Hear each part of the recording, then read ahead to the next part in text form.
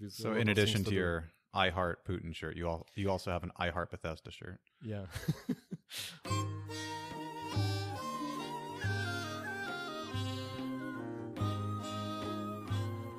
Welcome to the Settlers of Seoul podcast. This is Arius Dare. Well, it's been a busy couple of months. I do apologize for not getting another conversation out to you all sooner. Hoping to be a bit more regular with the publishing as we move into the fall. Anyway, our guest on this episode is Dmitry Dyomin. He's a computer engineer working in the gaming industry here in Korea. And he's got a pretty interesting backstory too. Dmitry was born in the former Soviet Union in what is now Turkmenistan. He was literally a Russian hacker before it was cool, working for the Turkmen government, and eventually made his way out here to South Korea some 10 years ago. We talk about growing up in Turkmenistan, the game industry in South Korea, and what it's like working at Epic Games Korea, Dimitri's current employer. The first few minutes are a pretty technical discussion on game engine design, so if you'd prefer to skip ahead to about the 8-minute mark, where we talk more about Korea specifically, please feel free. All right, let's get to it. I'm sitting here with Dmitry Dyomin. Welcome, Dimitri. Hello, Arius. Sorry, I think I butchered your name already. That is 5 seconds in the interview, I'm already mispronouncing things. But so, Dimitri, what do you do here in Korea? I work here as an engineer, and I work in the game companies here. Currently, I'm working in the Epic Games as an engine programmer. Epic Games actually it's American company, and they have the outpost here in Korea, where we mostly provide support for our technology, but also developing some features in the engine that are useful for the game developers here, specifically in Korea. Now, is Epic Games, is it well known in the Korean market? Yeah, actually, Epic Games was making the games, actual games, and I think the first most famous game, it was Unreal. It's a kind of 3D shooter, and it was like long time ago. I think somewhere in 97. I think it was released. I don't remember for sure, but after that they starting to make another famous series of the games. It's Unreal Tournament. Most of the gamers know these games. While they was releasing the games, they actually start licensing the engine that was used in that games. And that engine actually became very popular among the Korean game companies. I know a lot of popular Korean games that was released in the past use Unreal Engine technology. I think the most famous Korean game that uses Unreal Engine is PlayerUnknown Battlegrounds. Yeah, right. I've seen that. Yeah, that game is really, really popular here and in the world. Did you have a hand in making that? Well, they use our technology, our engine, that is made by Epic Games. But when I started working in Epic Games, it was like 4 years ago. And the first tasks that I was working on in the engine, it was better support for the games that has a big open worlds. I see. So you were not working specifically on a game, but what you were doing was you were providing support for developers that were using the engine to then make their own project. Yes. So we was actually making Unreal Engine better for the open world like a Skyrim. We was just adding some features in the engine that it will be easier for developer to make such a games with a big open worlds. Specifically, I added a lot of things to the engine that was not there before. And right now we see that you have that game, Battlegrounds, and that game, I know it uses a lot of features that I personally made actually. Could you name one? Well, they do use a special feature like rebasing the origin. It's very technical. It's kind of hard to maybe explain to a non-technical audience. Well, give us a shot. I'm sure there's at least one person that will be familiar with what you're talking about. That one person is not me, but definitely one of our audience members might. Well, one of the problems with the open world games that computers, they compute some numbers. They use a kind of special representation of the numbers that degrades precision. So when you use the bigger numbers, the precision of that number actually, when you do some operation with it, like adding two numbers, you can think about you have the 5 and you have the 3. And when you add them together, you get not the 8, but you get maybe 8.5. Mm-hmm. So it's the operation becomes less precise. The bigger number is like, I'm talking about numbers like 1 million, 4 million, 10 millions. So at that magnitude, the precision is really bad. And the problem when you're making the open world games, you have to use big numbers because you have the very big world. It can be like 4 million. The numbers in the player location can be magnitude of 4 million or 10 million. Right. I stumbled across a video the other day on Reddit where this guy has been trying to find the absolute limit to the Minecraft universe. And he's basically just been walking out to the edge, something like 3 years now. Mm-hmm. Because what happens is, my understanding is that Minecraft is basically just replicating itself the farther you go. Right. So what it is it's creating some sort of random features, some sort of random trees, cliffs, mountains, what have you. But that it's basically just kind of copying it as you go. Right. It's not generating new code, but what it's doing is it's using previous code to, create a consistent experience. But the theory is that the farther you go out, that will have a really hard time. That code will have a really hard time replicating. So there's supposed to be some glitches, some really strange stuff that's going to happen. Is that a little bit of what you're talking about? Yeah, probably. Because so what happens actually when you have the big numbers and you do the operations, you will see some glitches in the game. For your player, for example, will not moving smooth, but he will little bit kind of have some really, how to say, jagged movements. Jagged movement, yeah. And your camera will not be smooth. It will be, when you rotate the camera, it will actually do this jagged movement. So it's a problem with the precision of the numbers. And it happens only when you're making the big open world games, because you can have the locations that are very far away from the center. The feature was I added to the engine. It allows you to move the center of the world to another location. And that was something that you had a direct hand in. Yeah, usually the world center is the 0-0. You can move that 0-0 to another location at game runtime. So, for example, your player has the location like 1 million something, and you move the world origin to player location, and his location becomes 0. So it's very small number. So all the operations become very precise when you do. For example, he will run without any jagging. So all you Battlegrounds fans, when you have that really buttery smooth player experience, just remember who to thank for that, I guess. And yeah, they also use a lot more features that also had direct involvement. Is kind of, it's a more like a support for making more simple versions of the environment. For example, the problem with open world games, you can see a lot. You have the open world, so you can stand in some mountain and see a lot of objects ahead of you, like kilometers away from you. So there are a lot of objects, and if you put for every object, if you put very precise version of it, the performance of the game will be degraded, because you can see a lot of objects on your screen.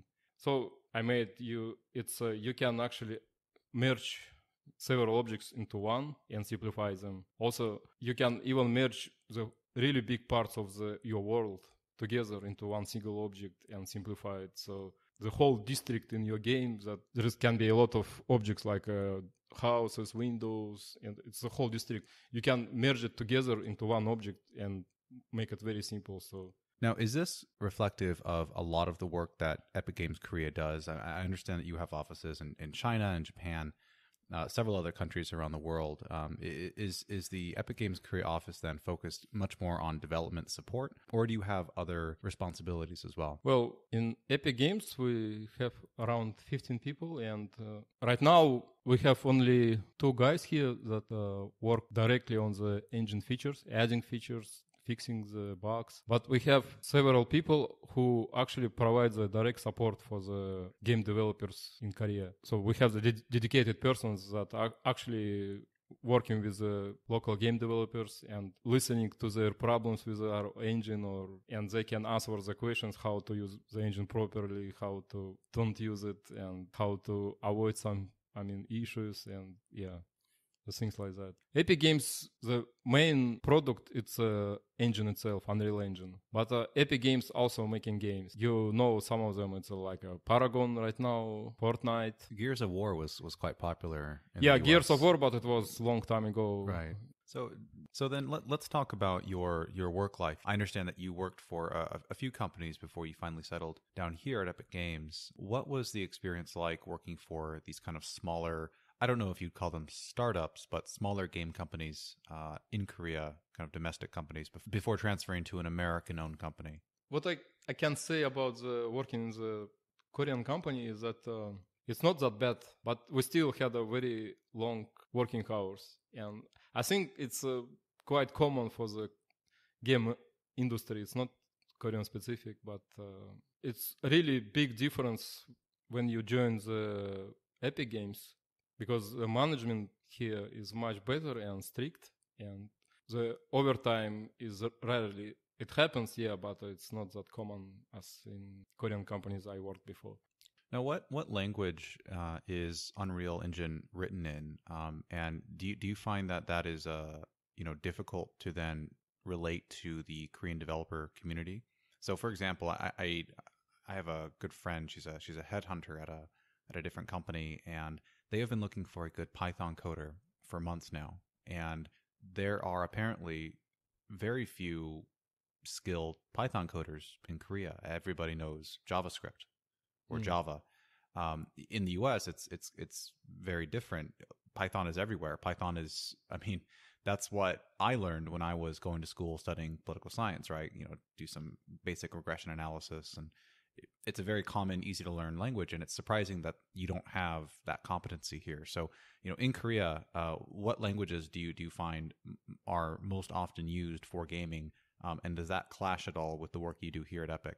In the game industry, you have to when you write the code, you have to be sure that this code will run well on PlayStation 4, on mobiles, on very different platforms. Is that what Unreal is written in? Yeah, it's mostly written on C++ because, it's a language that actually you have to use if you want to, it's a kind of standard. Python can be used it cannot be used directly in game. It can be used as a script language for writing some gameplay related stuff, like scripting the quest in the game. It can be used to power the actual game, actually. And the Python mostly used as a automation tool. You can script, for example, pipeline of how you create the assets for your game, stuff like that. But it's not used directly in the game. So all the game developers, most of the game developers, if you're making your games for mobiles or for consoles or for PC, they have to know the C++ language. And they don't have to usually know any other language except C++. Yeah, C++ is... Now, I understand that Unreal Engine has many applications beyond gaming. What kind of innovative applications have you seen here in Korea? Or maybe not Korea, but just in general, maybe in Asia or Russia? Unreal Engine originally it was made for making the games, but right now we see actually that Unreal Engine very successfully used not in the gaming industry but in the enterprise. And the most common use, apart from games, it's making the architectural visualization. For example, a lot of developers, not the game developers, are right now using the Unreal Engine to make the design of the interiors. The benefit of using the Unreal Engine for the visualization of the design of the architectural, for example, you making some room, like it's a real time, because an engine is made to make the real time games. So all the rendering is real time. Whenever something happens, it's real time. So, and when the architects use that Unreal Engine to make the rooms or something like buildings, you can use Unreal Engine as a real-time renderer. So you immediately see the results when you can enter what you built inside the room, and you immediately see all the results. So, and you can virtually walk around your room, what you built. You know that there is a programs like 3D Max, Maya, where you can make something and render it. And right.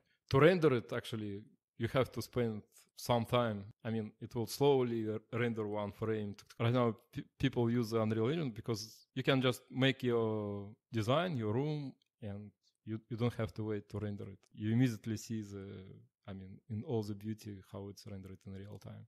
What other shifts have you seen in the Korean gaming community since you first came here?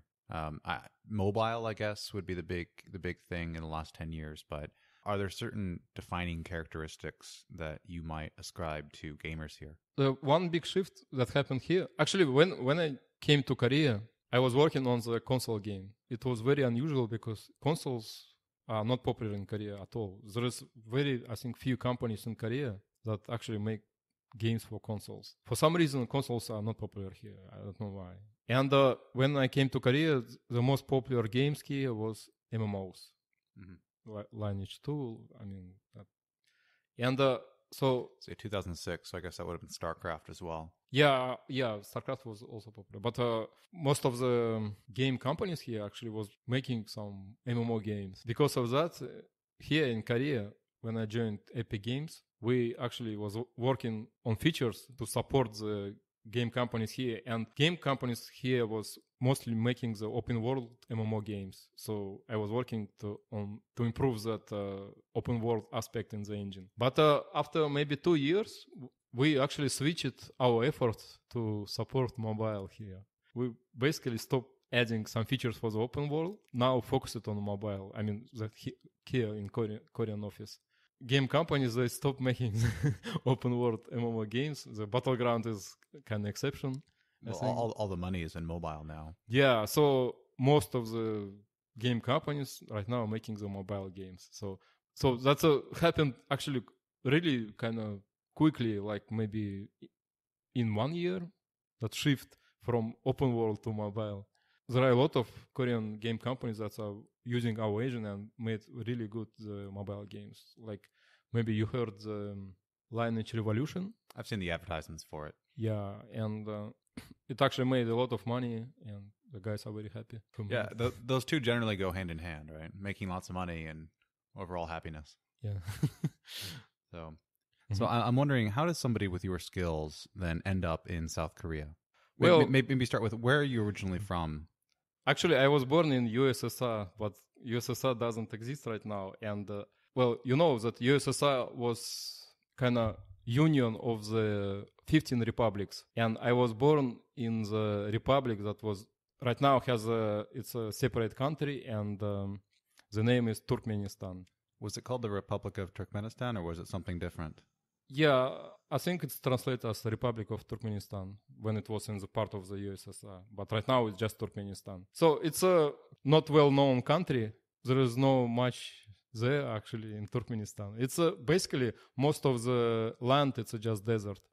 When the Turkmenistan became the independent, we had a president. His name was Sapar Murat Niyazov. And he was president for, I don't remember, more than 10 years, I think. And the issue is, after, I think, few years, he actually became the lifetime president. He made very kind of closed country. It was really hard for foreigners to get the visa, actually, to Turkmenistan. It was really hard, I know, because, yeah. And didn't he write a book and launch that book into space? Yeah, actually, yeah, there are a lot of things. Do you go out stargazing every night and you try to spot the satellite, and do you do a little prayer? Or? No, I never read this book. Yeah, so while he was president, he wrote the book, and that book, the name is Ruhnama. It's actually it's kind of codex, like how to behave, and all. It's also has some history parts. It became really that book became really part of every citizen of Turkmenistan. So, for example, if you want to get into the university, you had to pass the exam from this book, actually. So you will have for example, if you want to go to the mass, you will have to mass exams, and you will have the exam for this book, Ruhnama. I think something similar exists or was in the China. Yes, they have some kind of red book. So it was kind of like that, yeah. And he went further and started renaming the days of the week. He started renaming the months of the year to some, I don't know. Everywhere, actually, in every office, you had to have his picture on the wall. So did he also provide you with computers with running the Unreal Engine? How did you first get involved with computers? Computers was my kind of hobby when I was really young, like maybe 10 years old. What kind of computers did you have in the USSR? Well, we had, computers that are made in USSR. They wasn't really good, and kind of old. But I think in 1990s, somewhere, we start having that PCs with Intels. at that time, actually, I start really kind of like to program. I didn't have the PC at home, my personal PC, but I was visiting first in the schools and in the university, some classes with the PC where I can have my time to type programs and do some things. Yeah, and eventually we bought the PC at home, and I was still in the university at that time, I think. Yeah, when we bought the PC, and I started really like the programming, and I was in the university. Actually, I didn't study anything related to computer science. I was studying the physics.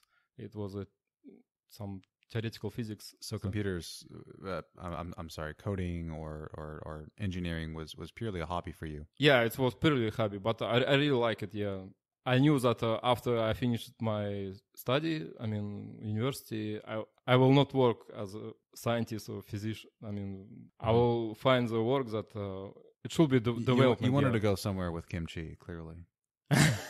No, I wasn't thinking about the South Korea at that time.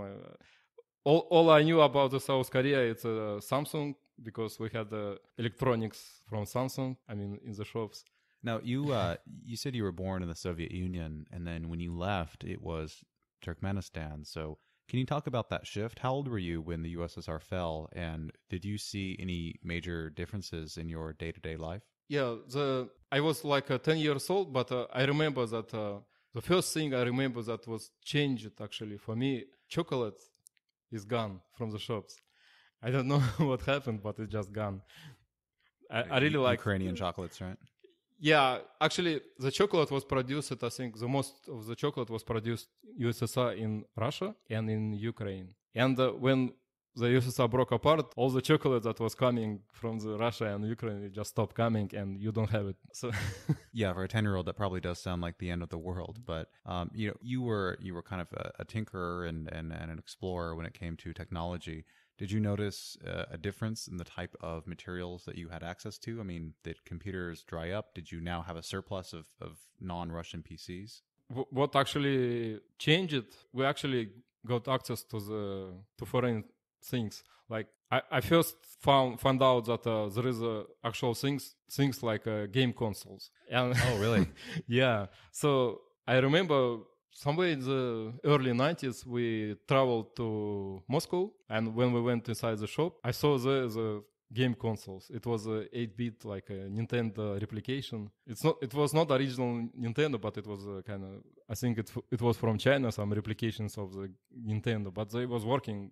I mean, you can play the Mario and stuff. We bought that console, and I was really, really happy. And yeah, that game console actually made me kind of defined my future, why I became actually engineer and why I became engineer specifically in the game industry. Yeah. So was there a specific console that was popular in Turkmenistan? I mean, in the US, right? It was like Nintendo, Xbox, PlayStation, and then Xbox is winning out, and now I believe it's PlayStation. But in Turkmenistan, was Nintendo king? No, actually, in Turkmenistan, the consoles start become the common thing with the Sega Mega Drive, I think. In Turkmenistan, they start opening the PC bans where you can go and you have the TVs and what is with Sega Mega Drive. What would you say PC bang in Russian? How would that translate? Computerный клуб. Okay. It's on Russian. It's computerный клуб, I think. Yeah, which translates literally as computer room. The club, computer club. Computer club. Yeah, computer clubs was really popular because for most people, the consoles was still kind of expensive to buy. Turkmenistan was never kind of rich country, so most of the people are not rich, so they couldn't afford the console to have console at home. So PC clubs was very popular. So there was a lot of, young children that was playing the Mortal Kombat and yeah. Yeah. What year did you first come to Korea? I came to Korea in 2006. So it's already 11 years. Wow. When I think about it, wow, that how come I still here for 11 years? How have I survived 11 years? So was it the kimchi that brought you here? Why Korea? I mean, with it sounds like, again, you seem like a very competent computer engineer, and especially back then, I would imagine that there was, Well, I wasn't that competent when I came to Korea. I mean, I was just kind of starting. When I finished my university, I was I started to work in some company in Turkmenistan that was making solutions for the government. Like, the Turkmenistan was very kind of closed country, and there was a lot of documents and processing related to just, you actually have to get the permission to leave the country. So it's a special document. We have to go to the, I think it was... You got to get your papers. Yeah, you cannot just buy the ticket and to take the, for example, if you want to go to Russia, you cannot just buy the ticket, get the Russian visa and fly. No, you can't. You have to go to the Ministry of the Foreign Affairs in Turkmenistan. I get the permission to leave the country. It's a Korea was the only country they let you go to? Well, permission was not for long. It was for several years. But we actually was developing the programs for the Ministry of Foreign Affairs that was helping them process all the documents, like whenever the person is requesting some permission to leave the country, they have to put all the information into the computer, into the database. So we was developing all that solution to help the process all that documents. Big brother. Yeah, something like that. Yeah, so I was working in that company. Like over there, I really kind of start to understand how to do things, how to engineer, and I start to actually work as a programmer. You know that all my childhood I was playing games, and still while working I always played games at my home on my PC. So I really like that, and I really wanted to work as a game developer. But in Turkmenistan there was no any game development, only just general stuff. And in Russia at that time also there was not much actually game development at all. For some reason, it was not that popular in Russia. I had a friend, engineer. He was working here for 1 year, developing something. While he was here, he actually was approached by a guy from local game company and asked him to join his company. Because, So he came back to the Turkmenistan after 1 year and started preparing documents to go again to join that game company. That game company was looking for more engineers, and he recommended me to that company. So it's not that hard actually for you to go to Korea, but the working visa, the company who invites you, they have to prepare a lot of documents and submit them to some ministry here and wait for a long time to get the approval, and I can get the working visa in my passport and came to Korea actually. Now, how was your English at this time? My English wasn't good actually at that time. It became much better right now, but when I came to Korea, I can fluently read. I couldn't speak very well. I'm sorry, actually, just a clarification. So in Turkmenistan, you speak Turkmeni, but you yourself do not speak Turkmen is what you say it, right? Yeah. But you yourself do not speak Turkmen. You speak only Russian. Could you explain why that is? Is there a generational thing? Is it because of the USSR? They didn't allow these other languages? No, they did allow so my family are Russians. My parents, they don't know the Turkmen language. At home, we always was talking on Russian. In the USSR, the main language was Russian. Every republic has to learn Russian. And second language was the local language in every republic. So, for example, in Turkmenistan, the second language was the Turkmen language. So when you went to, did you go to public school in Turkmenistan? Yeah, it was a public school, and all public school was... The curriculum was in Russian, the books were in Russian? Yeah, everything in Russian. I don't think we had the schools that teach only on local language, but I'm not sure. Maybe somewhere in the villages, but not in the all public schools in towns. I was teaching in Russian. We didn't have to learn Turkmen because we didn't see a reason why will you learn it, because everyone speak Russian. And how quickly did that change after 1990? When I was 17, all the public schools were still teaching on Russian. All the books were still in Russian. And that books was still kind of old Soviet books. When I was 17, so it's already 1997, I passed the exam to the university, and the exams also was on Russian, everything on Russian. So we studied on Russian in the university, because one of the reasons also why it was so slow, because not all the teachers could speak Turkmen language. So it's really hard to, you have to find the new teachers somewhere and replace in all the public schools to start. So it wasn't that simple. So after 3 years in the university, the things start to change. So they start forcing the Turkmen language in the schools. And at the end of the 4th year, my last year, they really started hardening the things that they have to be in local language. So I think my last exam, it has to be in the Turkmen language. Somehow they made the exception for the... So you started the semester filling out exams in Russian, and then by the end of the semester, you had to do your final in Turkmen. Yes. So they actually said that it has to be in Turkmen, but yeah, they made the exception. And it was the last year where Russian was allowed. So when you go back, do people still speak Russian? Can you still get around? Can you still maybe socialize? Could you theoretically get a job again? Well, last time I went to Turkmenistan, it was like maybe 4 or 5 years ago. The people of my generation, they still speak Russian, so I have no problems. So people 100 plus, right? 100. Yeah, the people actually who was born at least in 1980s or early 90s, they still can speak Russian. Very young generation, like who was born already in 2000s, late 2000s, they don't speak Russian at all. Millennials ruining everything, right? Yeah. No, so I understand though, like you kind of were saved at the last minute by Mr. Vladimir Putin in terms of your citizenship. So can you talk a little bit about that? Back in 2006, you wrote a letter. Okay, when that USSR broke apart, there was a lot of Russian people that was living outside of Russia in the republics. All the Russians who was, for example, in Turkmenistan, they got the Turkmen passport. They didn't have any Russian passport because they are not living in Russia. So what Russian government did, they allow the second citizenship. So in your country, for example, in Turkmenistan, you can go to the Russian embassy and ask for the Russian citizenship. At the time, a lot of Russians was leaving the Turkmenistan, going back to Russia. How big was the community? I mean, your parents. The Turkmenistan is not that big, doesn't have the big population. It's about I think 5 million. And I think maybe 10% was Russians, maybe. Okay, so maybe 5%. Yeah, it's not a small community. Yeah, but we didn't actually think about, oh, you are Russian or you're Turkmenistan at that time, because the USSR was really good at kind of uniting the different nations together. Well, as I learned in America, you are all communist robots, so you guys were all the same with no personalities, correct?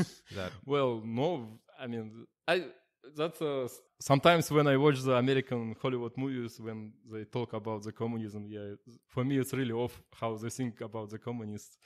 Yeah, that's things that the America beat the Nazis in the World War II, so that's also really pissed. I mean, the Russians are really pissed off when they hear about this. There are a lot of myths about the communism and World War II on Russia side. To see that they still exist when you watch the Hollywood movies or you play some game. Yeah, and I think one of the things that you see is that Putin is not a very helpful or benevolent guy, but it seems that he helped you. Yeah, so about the dual citizenships, officially Russia stopped giving the second citizenship at that time. It was 2002 maybe, the last time.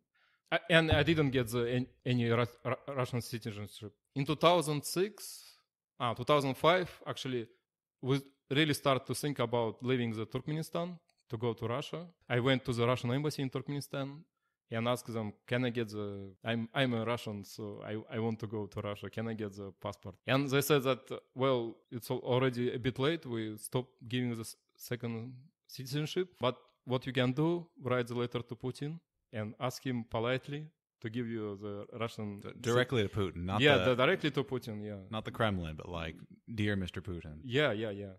So explain that you are Russian and you want to go back to Russia. So I wrote that letter, sent it to Putin, and after 1 year... So I think it was in 2005 somewhere, and in 2006, that happened that my friend came back from Korea and he recommended me to the game company, and I passed the interview and I started preparing the visa to go to the Korea. And I got all the tickets and I was ready to fly on the next day. And the day before my flight, someone called from Russian embassy. I said, you have to come. Yeah, please come. I came and they gave me the Russian passport. Just one day. Day before. So you had already gotten your visa approved as a Turkmen. Yeah. So my Korean visa was in the Turkmen passport. Yeah. So because I did. Yeah. When I was preparing the visa, I didn't think that I will have the Russian passport. So it's just one day before I left Turkmenistan, they gave me the passport. Now, is the Russian community large here? I've had another Ruski on my show before, and she said it's not actually that huge, but she's also about 20 years younger than you. So I'm wondering, maybe you guys have different professional and social circles. The Russians I know about here, it's mostly they work in the Samsung. There is actually quite big Russian community over there in Samsung. I'm not sure about do you know right now. Which subsidy, like Samsung Electronics, or Samsung Electronics. Actually, they hired a lot of Russians. Some hacking training, I guess. Maybe. Yeah, they actually work in very different fields there in Samsung, not only engineering. I mean, it was actually like maybe for 5-6 years ago, it was a really big community over there in Suwon. Yeah, I guess they're going to be moving to Pyeongtaek here pretty soon because the big semiconductor plant is being constructed there. So you might see kind of a mini migration of Russians move to Pyeongtaek from Suwon. I think they reduced the number of foreigners in the Samsung. I don't know what happened there, but I think the biggest community here is not Russian, but from Asian republics of USSR. Uzbekistan, Kazakhstan, Kyrgyzstan. The stands, as it's the stands. more appropriately called. I don't know about appropriately, but more commonly called. Yeah. So actually that is actually a good question. So do you have other Turkmeni friends? No. Turkmeni is not a term. Okay, I think it's a Turkmens if you want to say in plural form. Turkmens. Yeah. Are there other Turkmens in Korea? I have one guy on Facebook, I think, who stays here. Everybody has one guy on Facebook. I never met him. That doesn't tell us anything. Actually, I think he stays here in Korea for a very long time, and he's from Turkmenistan. But I don't think there is many. How do you find Koreans respond when you tell them that you're a Turkmen, or do you just say that I'm Russian? Yeah, I always say I'm Russian because whenever I try to say that I am from Turkmenistan, almost no one knows where is it.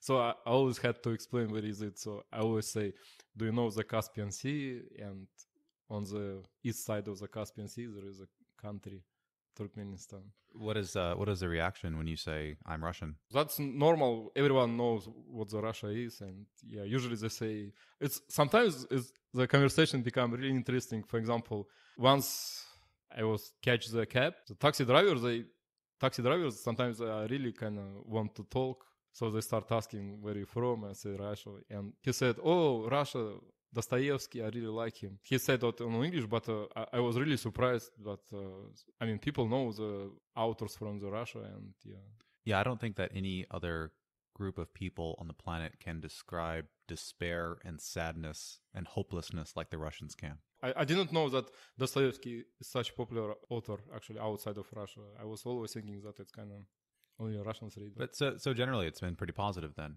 You haven't had any. I mean, you're white, so that helps. But you don't get any type of pushback or any type of ill will directed your way. You know that there are, if I can say, the benefits of being the foreigner in the Korea. So sometimes you kind of avoid some rules that you have to follow. Yeah. People don't want to argue with you. I mean, you're a foreigner and... All right. Ready for the rapid fire round, Dimitri? Yeah, sure. I like that enthusiasm. Yeah, sure. First question. What do you miss most about Turkmenistan? Actually, in Turkmenistan, there are not that much people, but territory actually is quite big for the population. So the density of people... So there are a lot of places in the Turkmenistan that are barely touched by the... people. Where would you recommend if for tourists if I wanted to go to one of those places? There is not much to see actually. It's mostly desert, and we have a lot of mountains. The mountains are really good actually. So hiking, mountain biking. Yeah, hiking. Yeah, but it's really hot over there, so you have to be prepared. Yeah, to go. Maybe you cannot go there on summer because it's really really hot, like 50 degrees best time. And go fishing. Yeah, the fishing. Hike. So we have we have the Caspian Sea and we have some small lakes. The best time I had it's on the lakes. We used to go there for fishing. So that's what I miss, because here in Korea, I know that there is places like lakes you can go for fishing, but they are mostly kind of standardized. So I think it's not the wild lake. I mean, that you can just come and start fishing. You have to. Well, you just got to use your Wegelgin free pass and just go illegally fishing on the Han River. All right, next question. How's the Russian food in Seoul? Actually, there is not much. You can find Russian restaurants in the Dandemon. Because in Dandemon, there is very big community of the people who came from the Uzbekistan, Kyrgyzstan. And A lot of stands over there. yeah. So, and they opened the restaurants, actually sell food that we used to eat in the USSR. So it's a mix between the stands and Russian food. So you can order a lot of good stuff there. What do you recommend? Well, the most popular, I think, it's kind of barbecue on the stick. So it's a lamb. Usually it's in Russia, it's made from lamb meat. Oh, you yeah, put they on have the that. stick and you... There's something similar that Koreans, well, I should say that the Joseonjok do here, Yanggochi, right? So there's many Chinese and Chinese Koreans that, when they open up a restaurant here, it's typically lamb. Yeah, I know that... This is a little bit different, though. Yeah, it's a bit... in Chinese, it's the pieces are very small, yes? I mean, the taste is not the same. I mean, when you do that USSR barbecue, the pieces of meat are quite big and they are much more, how to say, liquid in it. I mean... Juicy, yeah. If you could create your own video game, like unlimited capital, unlimited resources, what kind of game would it be and what would it be called? My favorite game is...